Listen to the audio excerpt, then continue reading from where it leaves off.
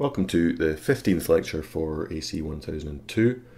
This lecture builds upon some of the information you would have got from the previous lectures on the building envelope, and it's important that you have watched the information on heat loss and the envelope general lecture before you watch this one. So we're going to be looking at air and therefore vapour.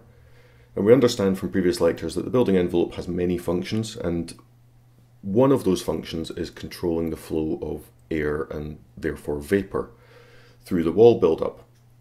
The air within a building holds all the vapour from our activities, and this lecture is going to look at where that moisture vapour comes from, how it affects wall construction, and how we might control it through construction layers and mechanical means.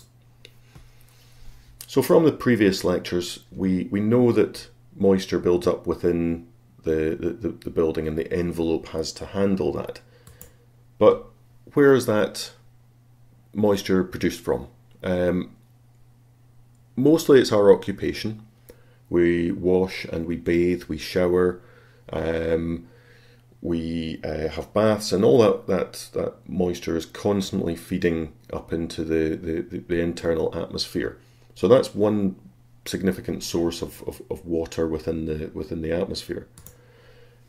We breathe and we sweat. If we're in a room and there's a number of different people, we'll all be putting out moisture within our breath and from our bodies, and that moisture will then contribute to the amount of water vapour within the atmosphere. We dry clothes inside. We unfortunately live in a climate that sometimes drying clothes outside isn't possible, so we kind of get used to putting things on radiators or hanging things within bathrooms, and the moisture within that, if you take a jumper out the tumble dryer, it might have 300 to 500 millilitres of water in it if it hasn't been spun properly, and by the time it's dry, that moisture has to have gone somewhere, and it'll have gone into the warm atmosphere inside the building. And cooking. If we're cooking pasta, we put a litre of water into the pan and boil the pasta, and by the time we get to the end, there's 700 ml of water left. 300 millilitres will have dissipated into the internal atmosphere. So there's quite a lot of moisture produced within buildings, and we have to deal with that. And if we remember back to the lecture about heat loss, and we think of our friend Sir Isaac Newton, and what he said was that heat flows spontaneously from hotter to colder bodies and never the reverse. So it's always wanting to pass from the warmth inside to the cold outside. That's the transfer of heat. So therefore, the warm air inside, which carries all that moisture, is flowing towards the outside. Air is wanting to pass through the construction to the cold outside. And wherever it carries that vapour, is going to want to carry the vapour through the construction. So in diagram form, we can think about how the walls built up. If we imagine that this is a little section through a building, on one side we've got the interior, and the opposite side we've got the exterior, and this might be a timber frame with brickwork or blockwork outer leaf. So we've got an internal finish, our timber frame, the sheathing is the brown stripe there, and then we've got a ventilated air void, a masonry wall, and an external render. And along the side there we can map on some temperature levels, so from 0 to 20. And if we said, for example, in this slide that we had 18 degrees as the inside temperature and 2 degrees for the outside temperature, using the conductivity of each of the materials, we can figure out where the temperature graph is going to be across this wall section. So we can figure out which temperature it's going to be at which particular point. And it might look something like this. It loses a little bit of heat through the thickness of the plasterboard. If the timber frame has insulation or doesn't have insulation, it's got to get down to the temperature of the ventilated air void by the time it gets through that thickness. The ventilated air void has air from the outside, so it's more or less at the external air temperature. It's maybe a little bit warmer, maybe 2 degrees warmer. And from there, there's a little bit of heat loss across the ventilated void, and then the masonry wall is more or less constant. It's going to be at the temperature of the outside. So we can see that if we mapped on the temperature from our 18 degrees inside to the 2 degrees outside, the majority of that fall happens within the timber frame. So the next thing we have to think about is humidity and how much water the air can hold. So relative humidity is the measure of water vapor density of air compared to the water vapor density of saturated air at the same temperature. So we're constantly trying to look for a percentage of a maximum amount. So when we're talking about the water vapor density of saturated air, that would be it at the maximum amount of water that air could hold at that particular temperature. And the actual vapor density is then calculated as RH, so it's a percentage of that. So thinking about that, as air cools, it's less able to hold moisture. Warmer air can hold more moisture, and if the saturated vapor density falls, and that will then have an effect on the relative humidity because of the calculation, so our relative humidity will rise. So at the point where the RH reaches 100%, that means that air is saturated. And if the temperature continues to fall, then there's no possibility that moisture can be held within the air.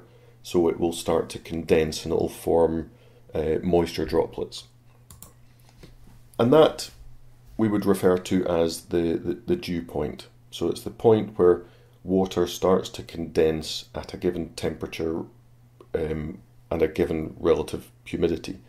So if it reaches 100%. So if we think about our temperature graph, the temperature is falling through the wall, so therefore the dew point would fall through the wall.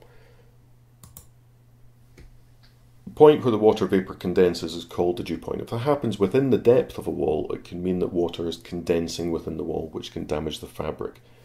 So that's what we want to avoid. We want to try and get to a point where the dew point does not meet the temperature line within the depth of the wall. So as a graphic point there, we've got our red line, which is the temperature difference, and the blue line, which is the dew point. So at this point where the two of them meet, there may be a possibility that water would start to condense within the construction. It might be outside of the sheathing and outside of the breather membrane, which would be okay. If it's within the wall, then there's a possibility that you've got water forming within the construction, which will damage timbers in the long run. It'll cause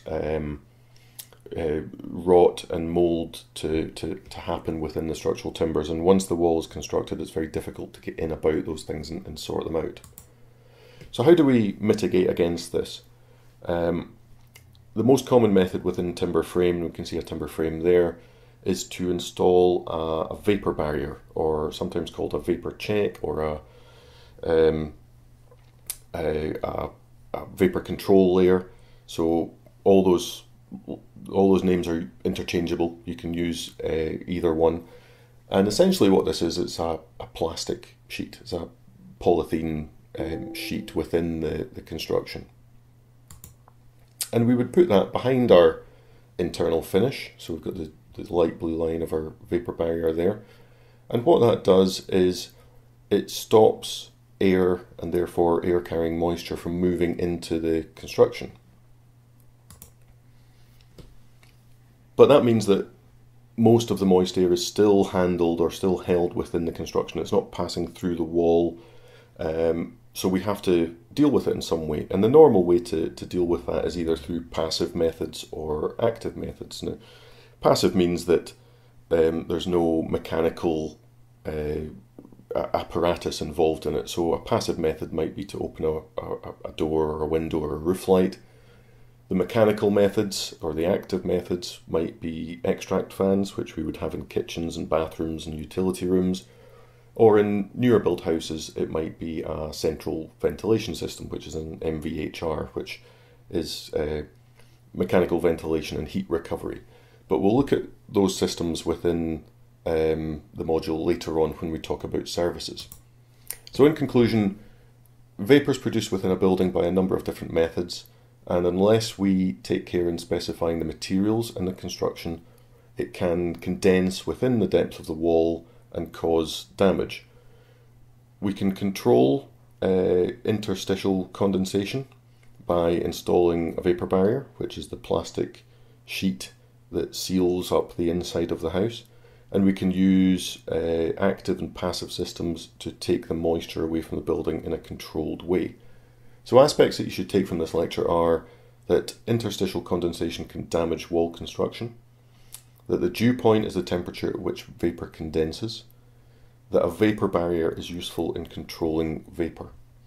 Okay, in future lectures we'll look at the vapour barrier will come up again, and it's important that you understand the method by which we try and control it so that we can understand how the various other layers within the wall participate in that activity.